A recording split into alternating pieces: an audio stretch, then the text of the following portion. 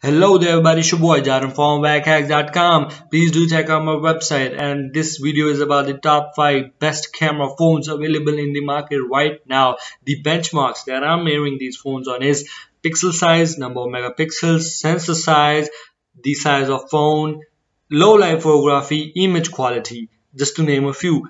Please remember that pixel size matters a lot. Instead of having more number of pixels, having a larger pixel size will provide a good quality of image, as larger pixel can catch much wide variety of colors and provide a detailed image. And let's hop into the video real quick. On number 5, we have Gionee eLife E7. It has the rear camera of 16 megapixel with pixel size of 1.34. It has margin M8 lens and its sensor size is 1 by 2.3 inches. It also has a sapphire glass on the camera which protects the camera lens from getting scratches, and it has a front camera of 8 megapixel with pixel size of 1.4. It is actually the same camera that you get on the rear of the iPhone 5s. The camera UI is just amazing and I'm totally in love with it. I also use the same phone, and it has two modes. One is professional mode and another is simple mode for those who don't want to get into the settings and don't want to mess around with the settings. On number 4, we have Nokia Lumia 1520. It has the main camera sensor is of 20 megapixels, and it has Nokia's PureView technology, which as usual gives amazing photographs. And the photo quality in low light is also amazing. It has a wide array of options which gives you user a full control over camera features and functionality. It has dual LED flash for shooting in night. We have Samsung Galaxy K, or also known as Samsung Galaxy S5 Zoom. It is quite a bulky phone. Instead of buying such a heavy phone, I would rather prefer to buy a DSLR camera, but still in terms of image quality, this phone is quite amazing. It has 20.7 megapixel rear facing camera with a resolution of 5248 into 3936 pixels.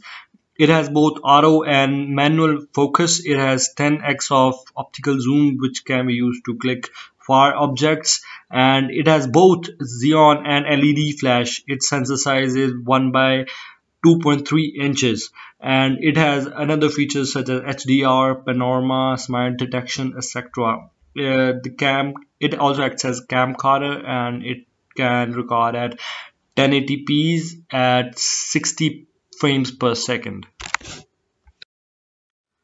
On number 2, we have HTC M8.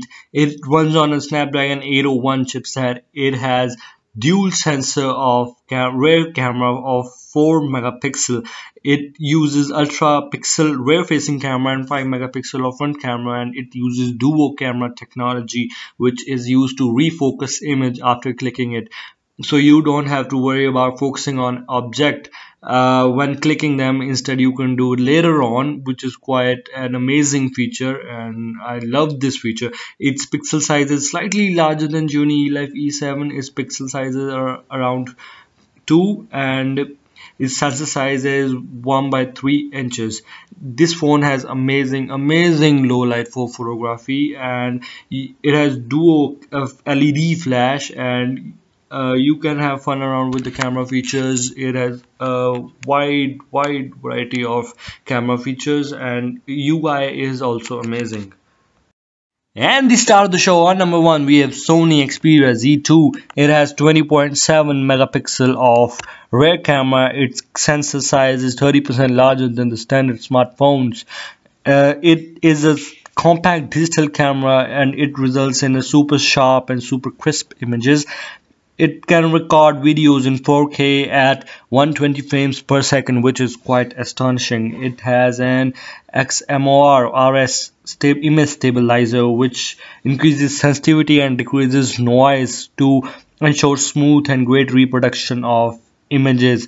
It has amazing low quality, low light images, and the image quality when you see it is quite astonishing. You don't literally need a DSLR camera if you have this phone.